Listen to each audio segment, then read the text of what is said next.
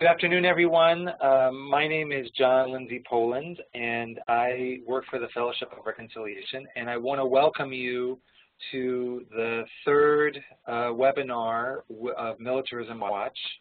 And the first two were on using official sources and on using the Freedom of Information Act. And we will have another one next month about researching military contracts. And today I'm very delighted to have with us Cynthia Enloe and Gwyn Kirk, who are longtime scholars and activists, to present the webinar, Where Are the Women? Feminist Research of U.S. Militarism. A couple housekeeping things first.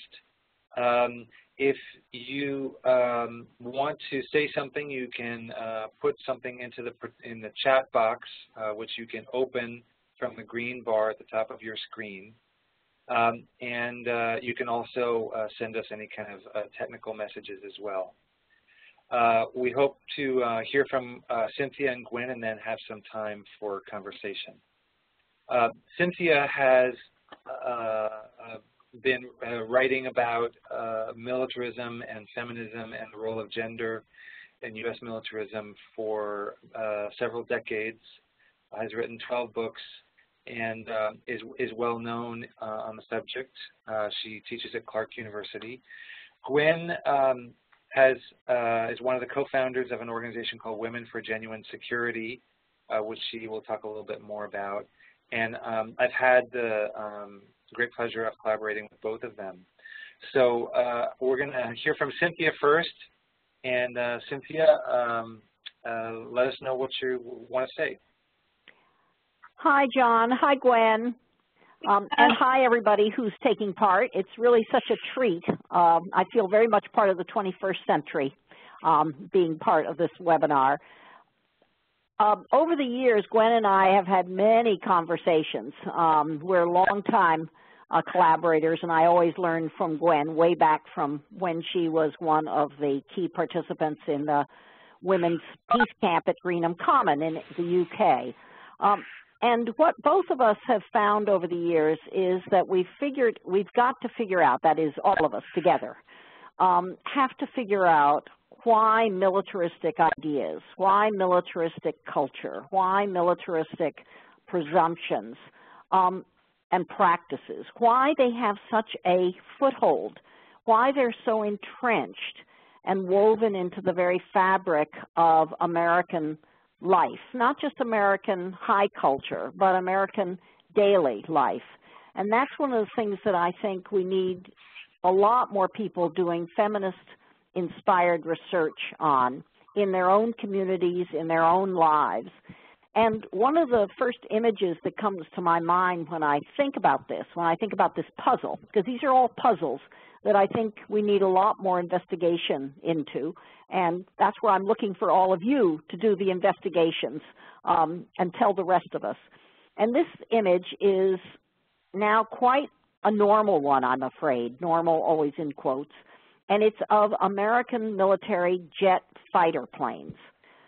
These are not just entertainment vehicles, these are weapons, and they're flying over a American sports stadium, and probably a number of you have been at football games or baseball games, usually male sports. Very rarely will you have what are called flyovers, these military jet overpasses. Rarely will you have them over a women's tennis game or over a women's volleyball match. You will have them over big-time male professional sports, but of course women and men are both in the stadium and looking up, and oftentimes find these entertaining, as if it adds excitement to the football game, or as if it adds kind of a buzz to what is already a competitive sport.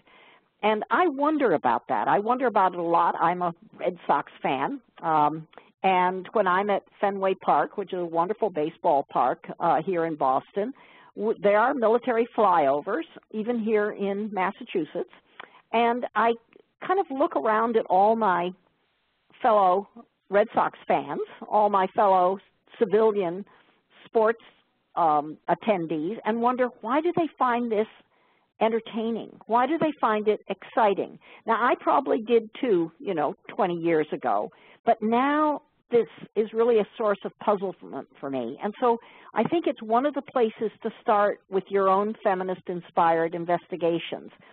Do you know anybody, including yourself? Always ask yourself the same questions you're asking everybody else. That's always a feminist strategy for investigation. Why do other civilians find it normal to have essentially military destructive weapons flying over a civilian sports event? Why is it not considered an act of militarism, but rather an act of entertainment? So that's one place to start your investigations. And again, think of asking yourself. Now, when you come to a second sort of, unfortunately, everyday image that we see here in the United States, and that is of a junior ROTC, that's a Defense Department Cadet Corps, marching in a schoolyard or at a public event where the schools are taking part. It raises questions about why so many American high schools now have voted locally to ask the Defense Department to set up cadet corps, military cadet corps, in their civilian high schools. The image you'll see here, which I think those of you who are from Texas will recognize that as the Texas flag. This, I believe, is not an official ROTC Defense Department Cadet Corps, but it is another military cadet corps. In Texas, there are also non-national military cadet corps in schools.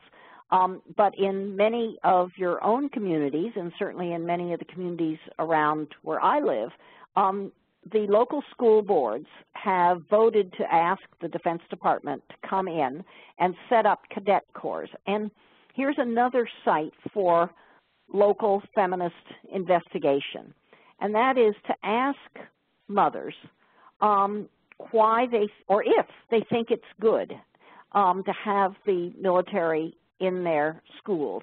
But again, being a feminist, or being feminist in the way you do your investigations, you have to do it respectfully. You can't, I mean, I don't think any of you would do this, but you have to kind of really watch yourself and make sure you don't come across in any way as if you have superior knowledge and somehow you are more politically conscious than the people you're talking to. You really have to think about, are there junior ROTC units in the schools around you, and have you ever noticed? Have you ever questioned them?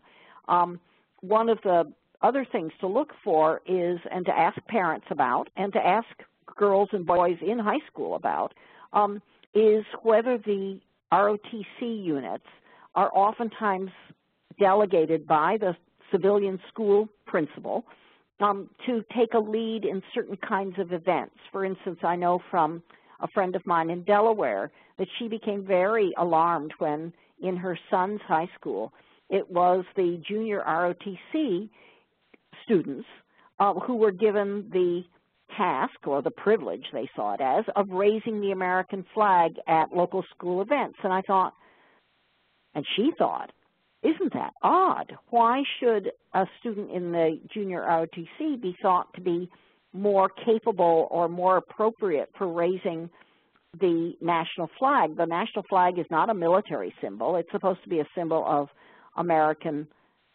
unity. And why should children, because ROTC officially is made up of children, junior ROTC, that is below the age of 18, why should they be raising the national flag rather than the members of the chess club or the members of the girls volleyball team? So there's another site to do some wondering, to do some self-investigating, and do some digging and find out how this level of militarization has crept into our civilian schools. The Defense Department these days considers the junior ROTC program, which is meant for teenagers below the age of 18. The Defense Department now considers this one of the most successful of all their programs. And, of course, it militarizes high schools, and it militarizes parents, and it militarizes students. And one needs to find out, why do so many parents and maybe teachers and principals, not to mention children themselves, why do they find it so satisfying or such a source of pride or even security? So there's another field for local investigating, again, starting with yourself. We have to be really humble as feminist investigators, and that means really curious about our own assumptions. And that means asking about things that we used to not see as odd, and now we do, and to think back of why didn't we see those things as odd. Looking at a third image, and this is one that I took a photograph of when I was in Geneva last September. This is a stunning, an absolutely stunning public sculpture. When you're looking at it, it's hard to get the perspective on it, the proportions, but you'll see a bus and a van there on the Geneva street, so you can kind of get a sense of how tall this is. This sculpture is about 2 stories tall. It sits in an open public plaza just across from one of the big United Nations buildings in Geneva. You'll see that it's missing half of its 4th leg. And this is a memorial built to commemorate all the people who have been injured or killed by landmines.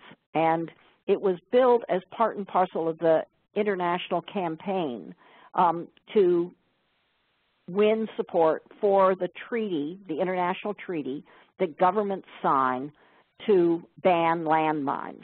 Now, you may know about this, but maybe not, and that is that the American government, along with the Chinese government, the Sudanese government, and the Russian government, as well as several others, the South Korean government, the North Korean government, have refused to ratify the anti-landmines treaty. So when I look at this really moving memorial, it makes me wonder, why have so many Americans, not all, but why have so many Americans gone along with our government's refusal to sign this anti-landmine treaty? What is there about American culture today, and that means all of us, all our assumptions, what we think of as makes us secure, for instance, that has allowed us to be so passive in the face of our government's refusal, and by that I mean both Republican and Democratic administrations, as well as majorities in the Senate, refusal to sign this seemingly very humane treaty banning one of the worst of all weapons, because the landmines stay in the ground, unseen, unsuspected, for years after any ceasefire is signed. And it means that children and men and women, especially farmers out in fields, are the ones who lose their limbs or lose their lives because of the long-term dangers of landmines that sit out in the countryside. The last image that I think provokes some chances for local and very personal investigations looks like a very happy picture. It's a picture of civilian young women, maybe college young women, dressed in the height of fashion, which is what the fashion industry would like us to call camo. But it's in fact military camouflage, which now has taken off, not just in the U.S., but in Japan and in Korea and a lot of other countries, as a form of young people's fashion. Some adults will wear it too, but I don't mean veterans wearing bits and pieces of their military uniform. These are bits of clothing that are sold at high fashion stores like the Gap. And we need to know more about why people, both as parents who buy clothes and as young adults who maybe have some spending money to buy clothes on their own, why do they think it's fashionable to wear military outfits? Because camouflage, of course, is created so that you stay invisible as a soldier, so that you either won't be able to be seen by the enemy, or you will stay hidden so that you can fire your weapon at another person. And I don't think these 4 young women probably think that they're engaging with enemies, but they are normalizing, I think, the camouflage military outfit, which is a form of weaponry in a funny kind of way, in a way that makes militarism just that much more invisible in American daily culture. So when you do feminist investigations, what you can do is, first of all, look at your own closet. Ask everybody to look at their own closets, and talk to people about what do you find easy about buying or wearing camouflage. As a feminist, I've said this, and Gwyn will say it in other ways too, I'm sure, and that is that as a feminist, you really have to assume that you're complicit too, that you've got to not assume that you or I are already conscious or already of high consciousness around these things. And so it's oftentimes a good idea to keep a log, maybe if you're in a little group or even just yourself, keep a log for 2 weeks and just chart every time during the day you find yourself either not noticing, and then you catch yourself because you're not noticing, or you see something in the culture that really is militarized, that you've never really thought about before, and see and exchange your own logs and with each other, and see how militarism works in your own daily and community lives, because that's what allows American governments of all parties to boost the defense budget, to engage in invasions, to have U.S. military bases in other people's countries around the world. It is our unthinkingness, I think. And so to do feminist investigation has 2 effects. 1, we gain knowledge. That's always a good thing. And 2, we raise our own consciousness about what we've never noticed before. I'm a keen believer in feminist investigations because it makes us smarter in both senses, both in the sense that we become more aware of our own roles in militarism, but also we learn more about our fellow citizens and why they've come to take militarism as either positive or just normal.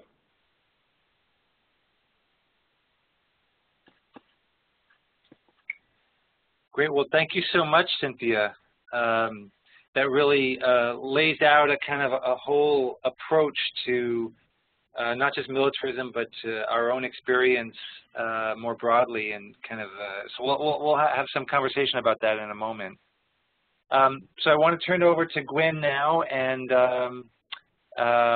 Gwyn will be talking a bit more about her own experience in applying some of these kinds of approaches. Thank you, John. Thank you, Cynthia. It's great to hear you share your thoughts again. I'm just trying to move the slides forward. There we go. As John said earlier, I've been involved in a group called Women for Genuine Security, mainly based in the Bay Area, and also working with women from different parts of the Asia-Pacific region.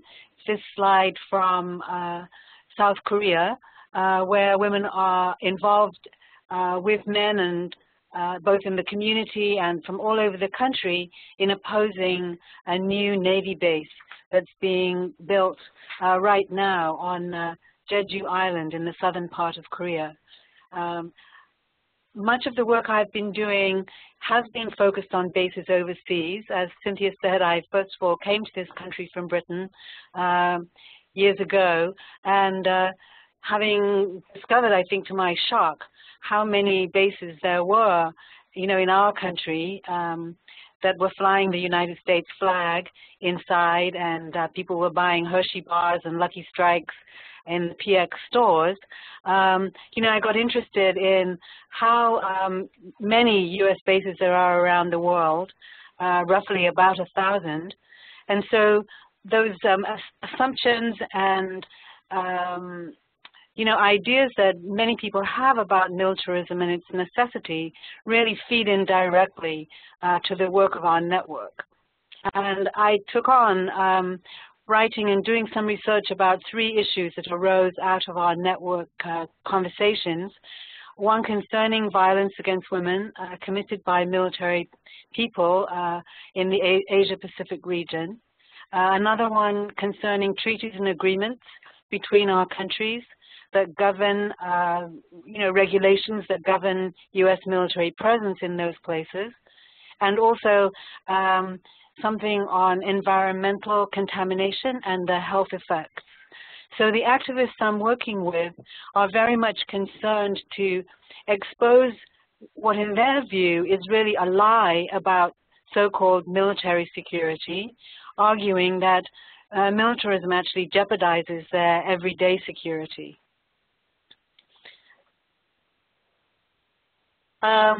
We are placed in really different locations in this network: South Korea, Okinawa, mainland Japan, Guam, Philippines, Hawaii, West Coast United States. And there are many differences, obviously, of language, of culture, and history, with some complex interrelationships amongst our countries. The domination of Japan, for example, in many of those countries, the domination of the United States. But we've tried to define for ourselves what Chandra Mohanty calls a common context of struggle. So although we see things from different viewpoints, we're all asking similar questions about what's the role of militarism in our lives. And Cynthia often uses the phrase curiosity, having a feminist curiosity. So I partly included that slide, you know, to remind us of that. And this very cute baby trying out something that, you know, as adults we kind of have forgotten how to ask those questions that in a way seem a little, quote, dumb or disingenuous. But I think that's also part of what we're doing, is questioning, you know, assumptions that you don't sit in the pot. A key part of my methodology also concerns listening, really a kind of careful, deep listening. And I'm listening for people's assumptions, their definitions, where the stories start, listening for their hopes and intentions, what people want to know. I try to remind myself that I need to keep listening, even if I think I've heard the story before. There's invariably something new in different tellings, and there's always something new to learn. Although sometimes my impatient side is saying, okay, I've already heard this, but usually there's something new. A part of it, of course, is getting yourself in situations where you can hear people's stories. And that might mean physically traveling, but it could mean going to a meeting across town. It could mean looking on a website or seeing a movie where you can hear other people's perspectives. The more you listen, I think, the more you're able to hear, and that's really part of the fascination of this for me. So getting the details of a particular situation, I want to ask a lot of questions.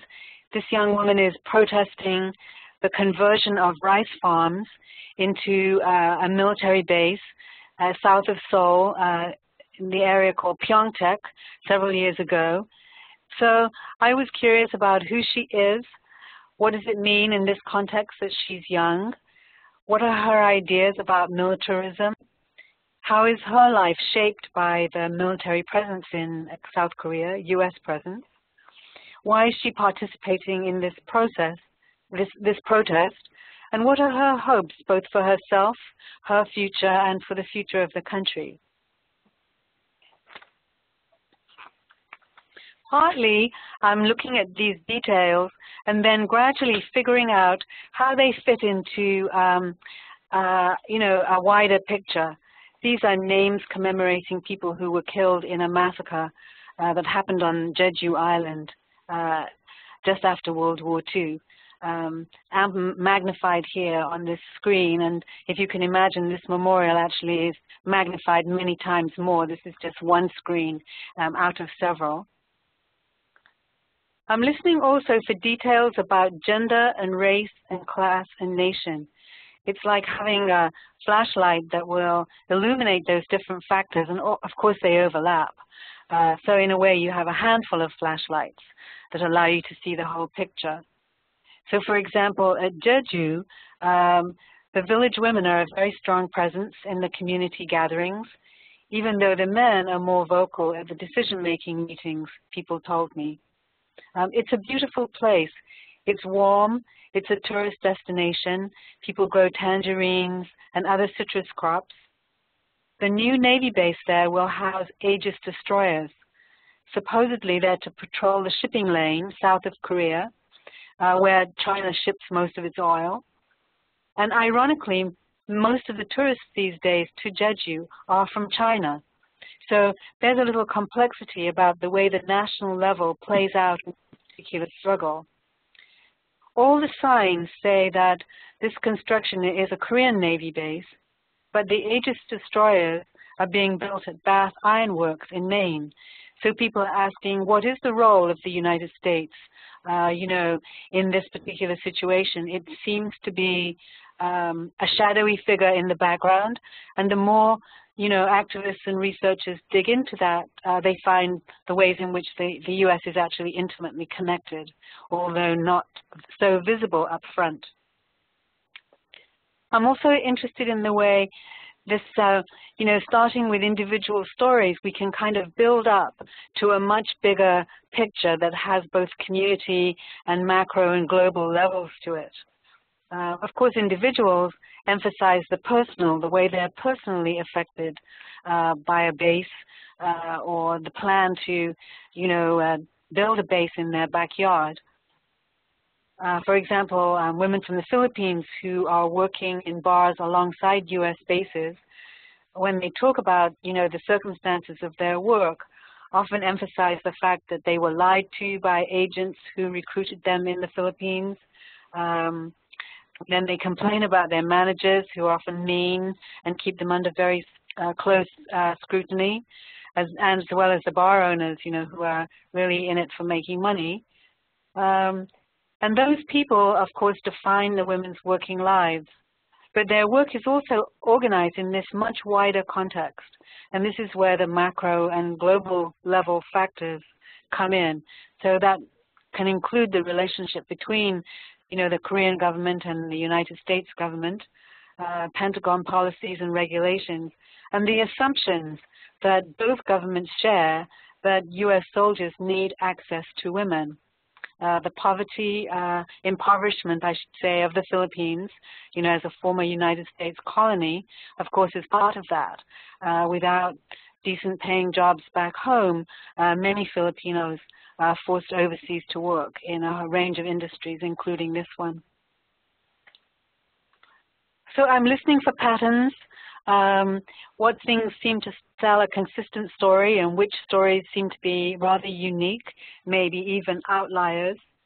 And then I'm also listening for how did this happen?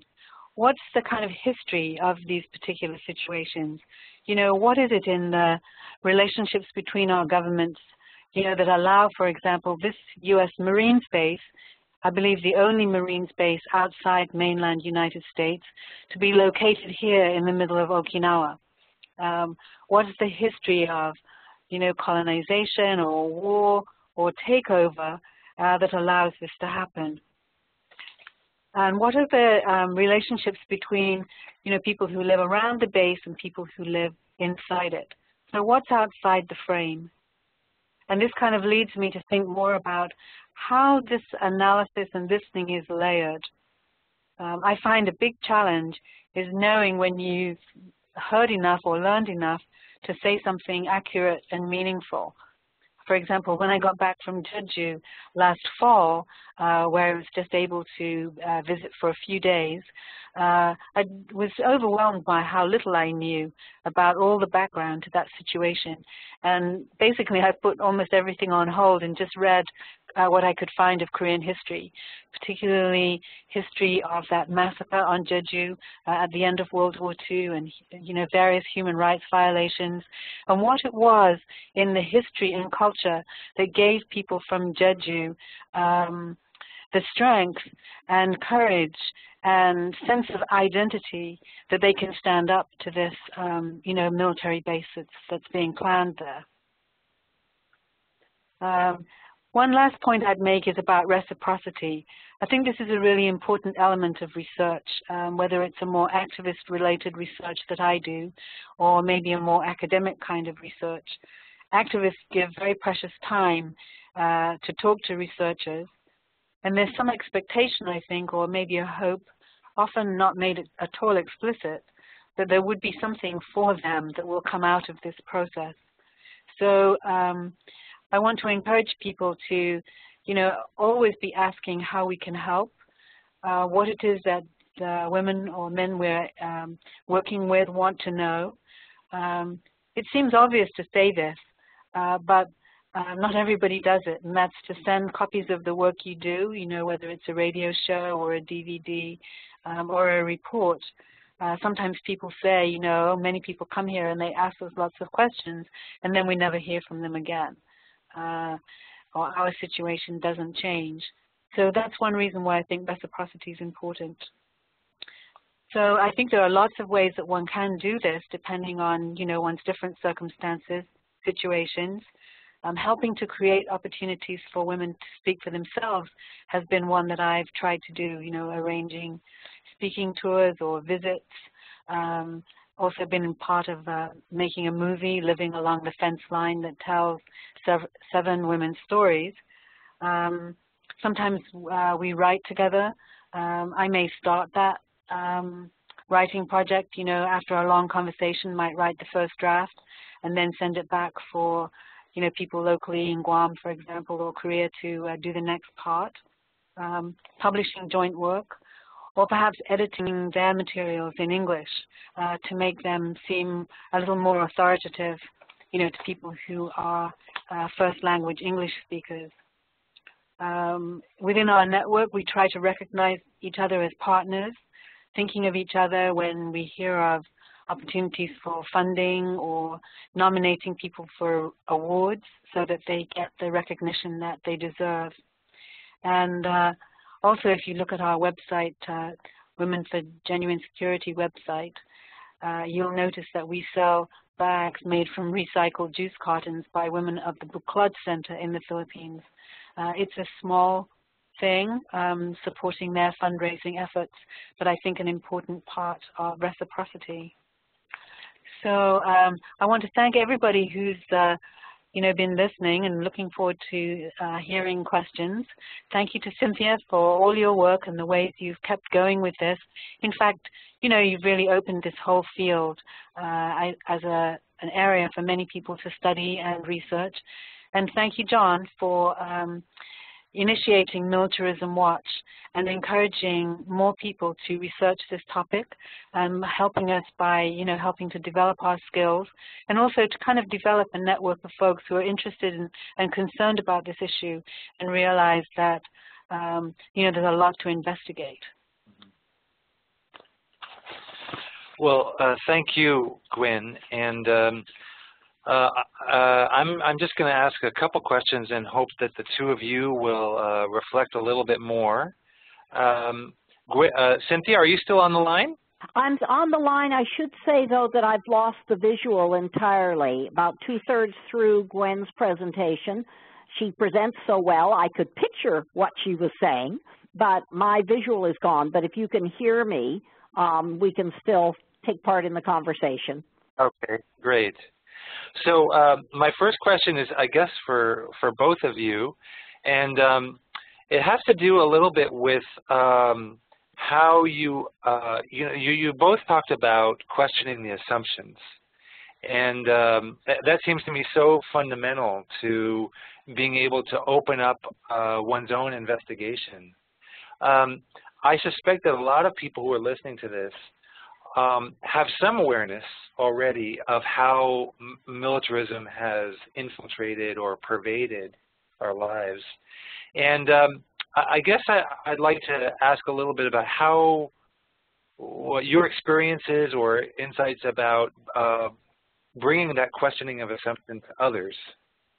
You know, you talked about, you know, you question your assumptions and then you reciprocate. So you have partners that you're working with, Gwyn. And Cynthia, you talked particularly about keeping a log and being self-aware in that sense. But I'm wondering if you could talk a little bit about any experiences you have about opening those assumptions up with one's coworkers or other activists or researchers or family members in a way that might result in some kind of action.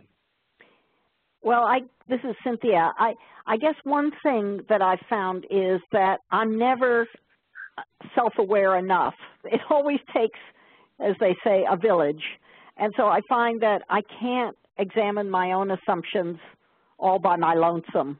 I really need to do it in a group. And the group doesn't have to be an organized group. It really can be a group of friends, or it can be a group of family members, or, as you say, some workmates. And it can be it doesn't have to be in a highly structured kind of setting. Oftentimes when I have some of the best conversations about, do you think, you know, there's anything militarized in our daily lives, people will raise things that I have not noticed at all. And here, you know, I supposedly spend a lot of time thinking about this, but they will say, I remember I was talking with a group of students, and I asked them if they could spend several weeks just finding something they thought was militarized and talking about it. They didn't have to decide that it was thoroughly, but they at least had to start with the question of, I have a hunch that that's militarized. I wonder if it is when I think about it more.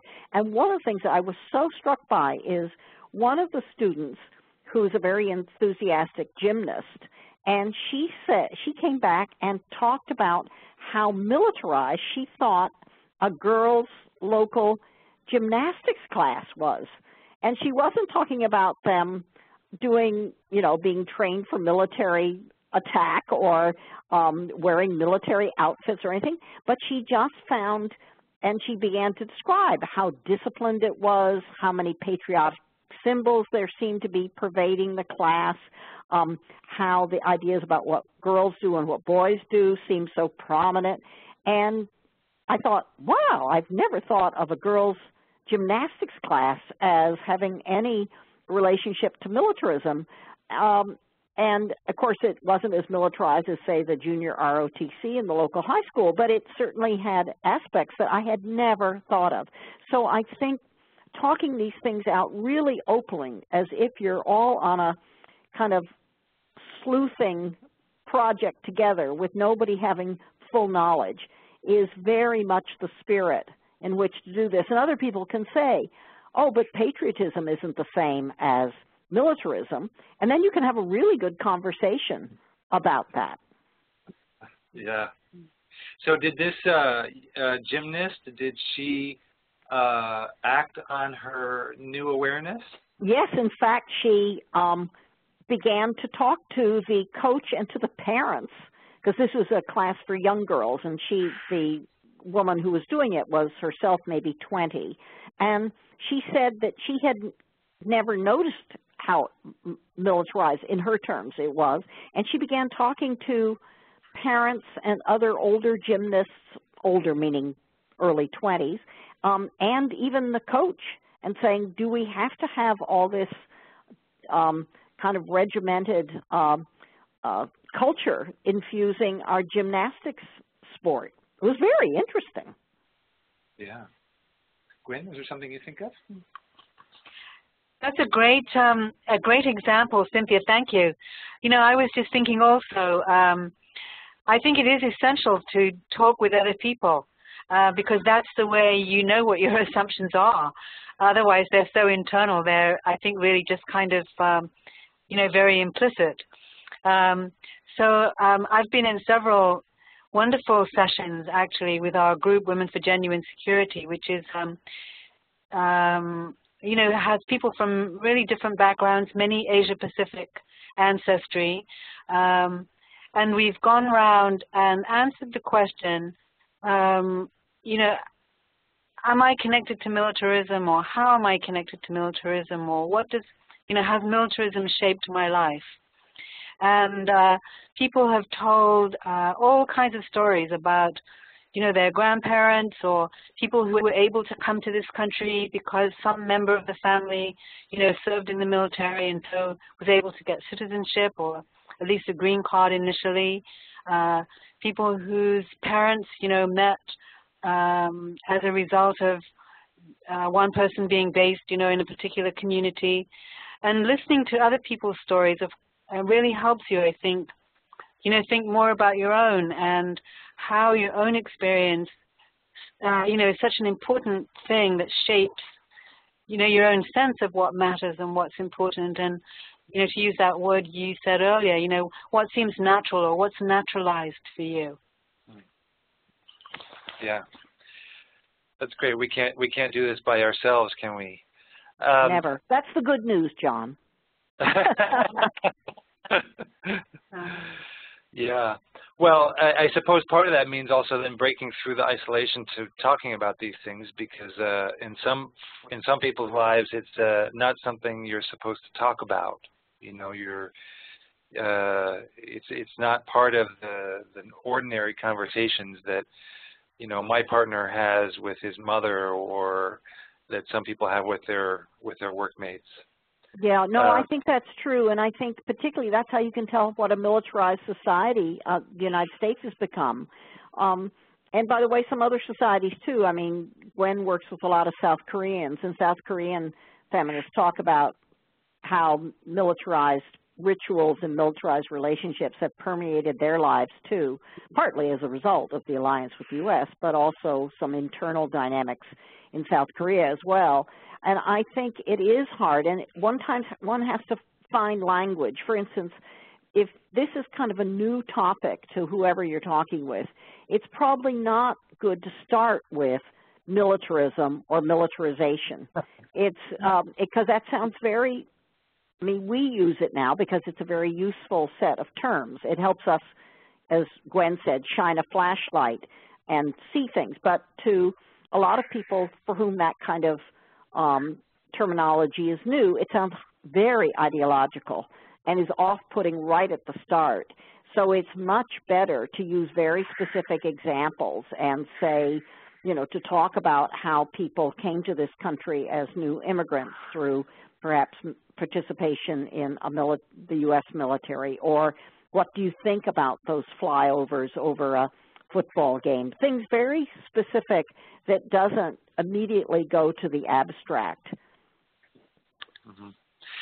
So I have another question for each of you, and that is about, Gwyn, you talked a bit about your work with folks, some of which has required some travel.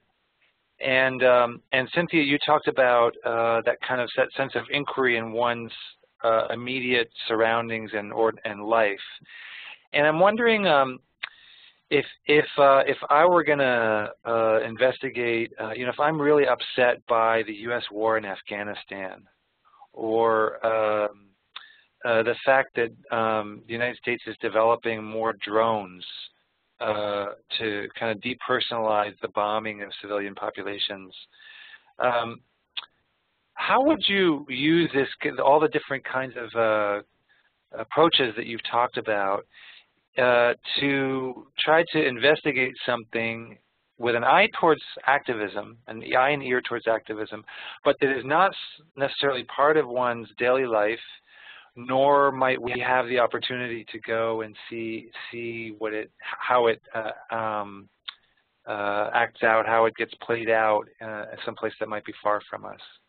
Well, one of the things that strikes me, John, about drones is that they're highly technologically sophisticated. And so for a lot of people, and I think especially for a lot of women, not only in this culture but other cultures too, things as they become more technological, they're thought to be more the arena for men to talk as if they knew. They don't know either, by the way, but they feel more confident in talking about things they don't know about technologically.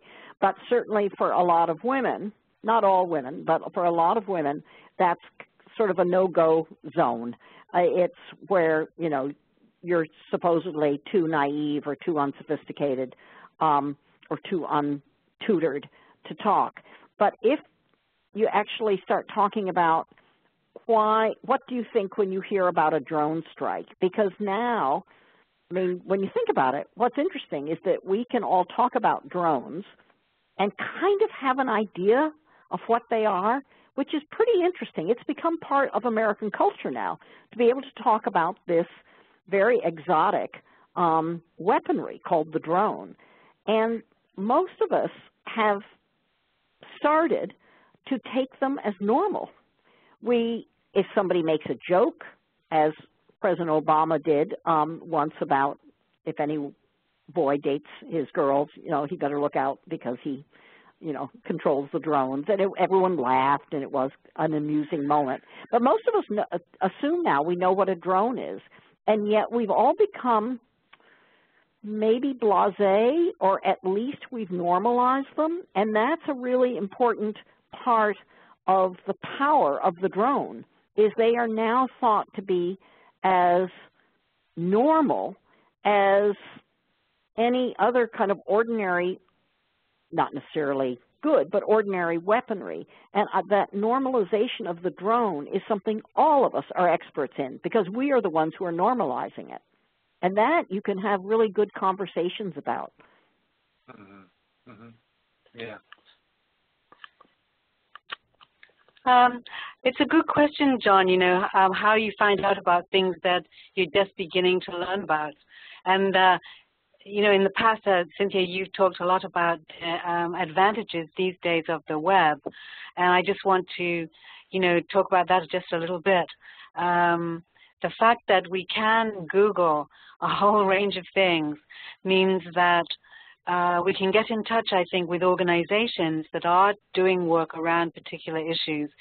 You know, organizations that may be in our town, often are not in our town, but there's so much information out there that,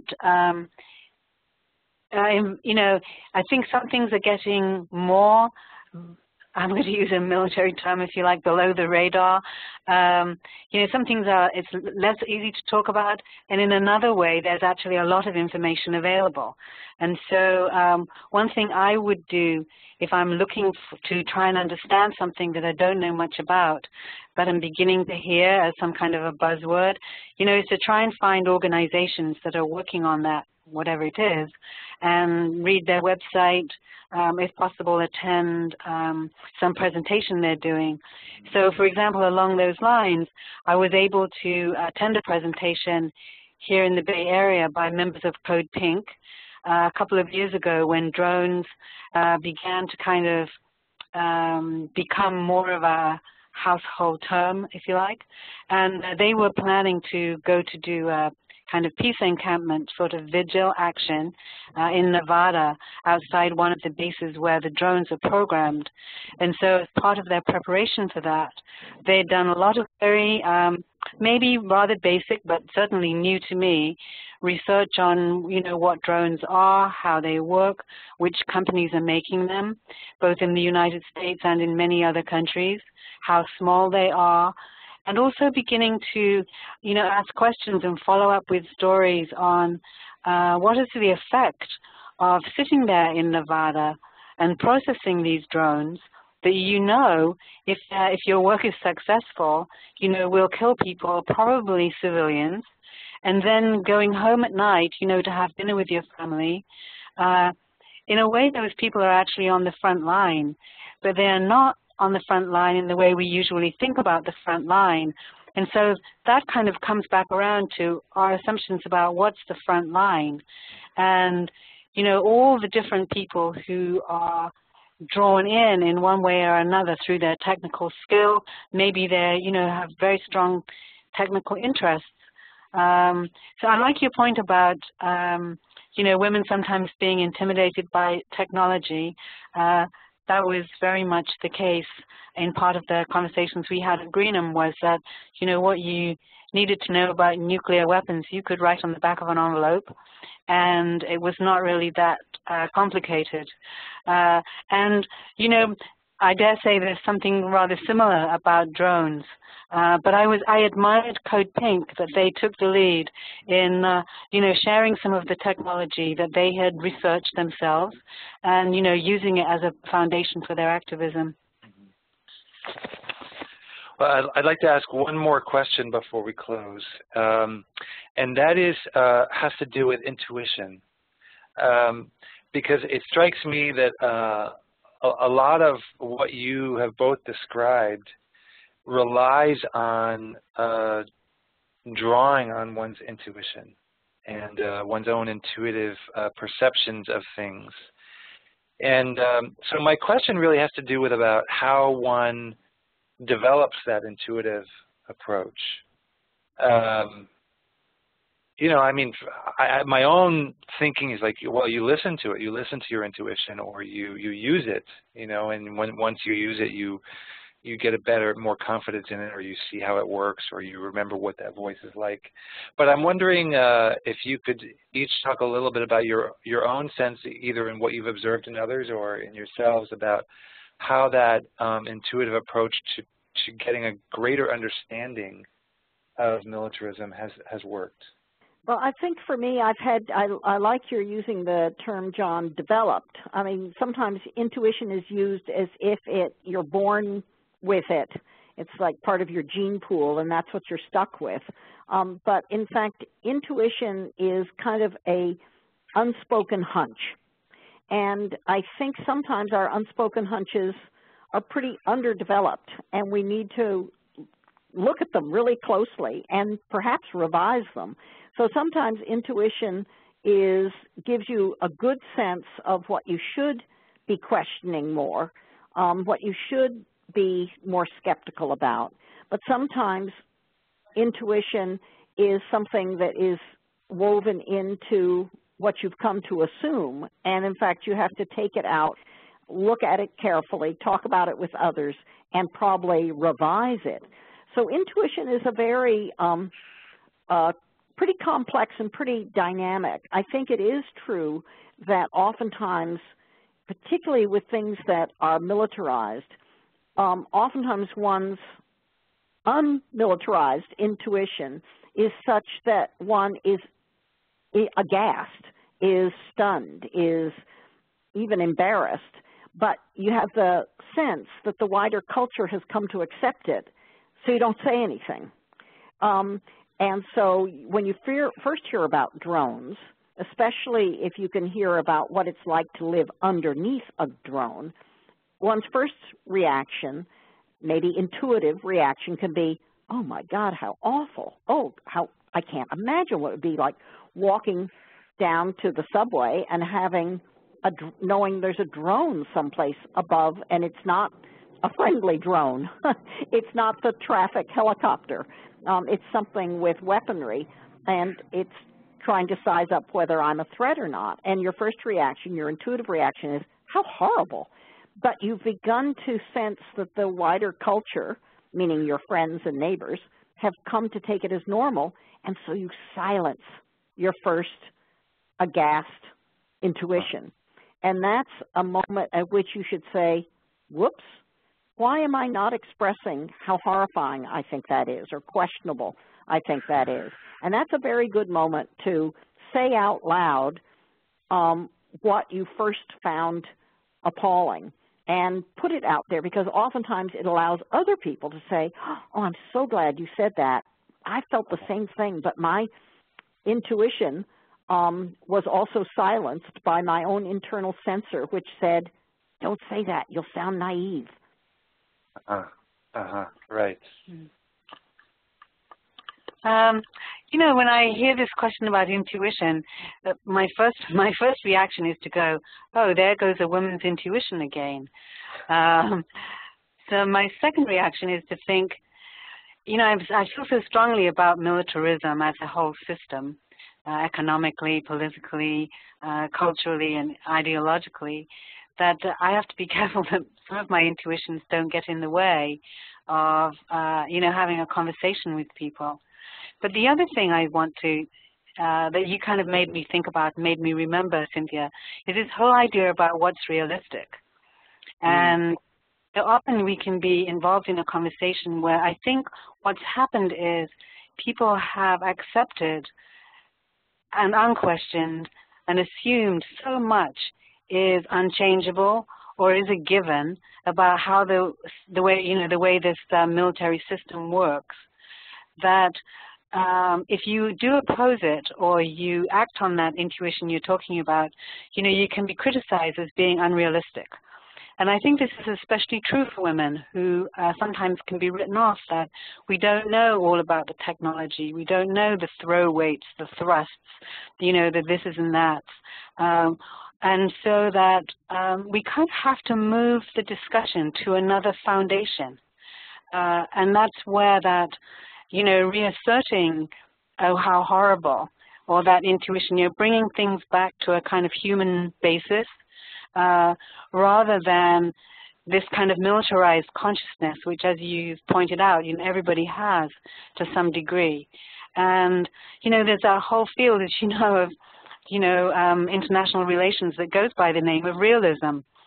And I think we really have to question what's realistic about, you know, the way militarism is conducted. And it's not always easy to do that without coming across as, you know, kind of angry and so on. But nevertheless, sometimes I think there is a case for blurting things out.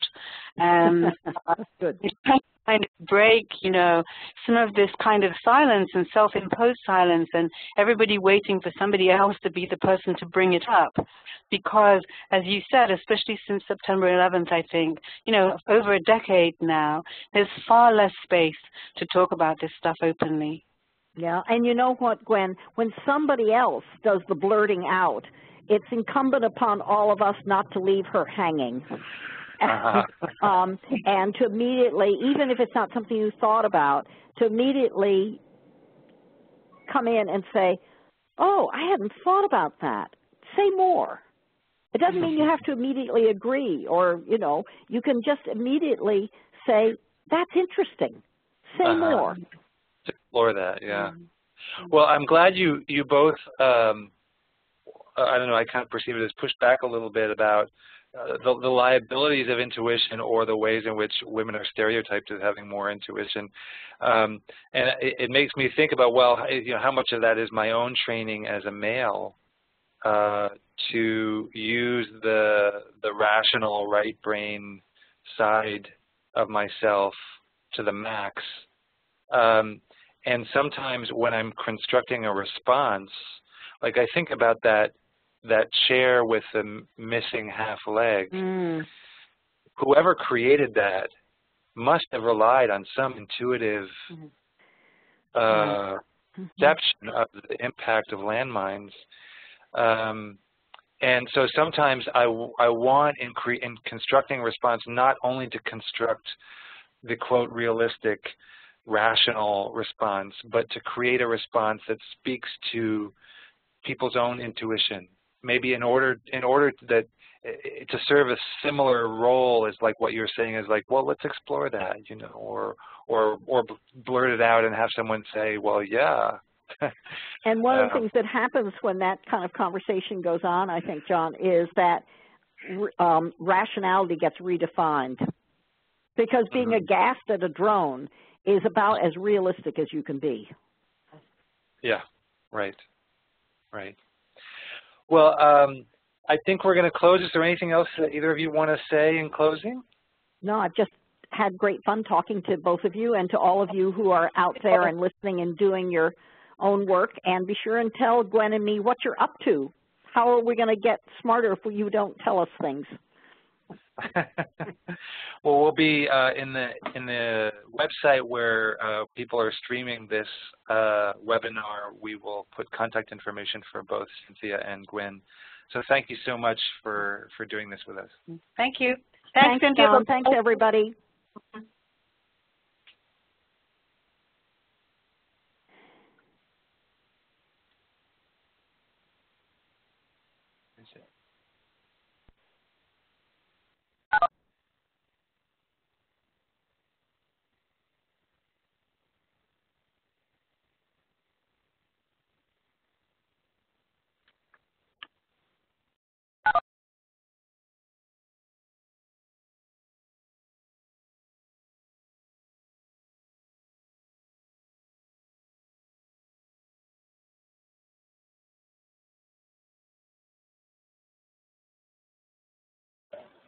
Sounded great on my end.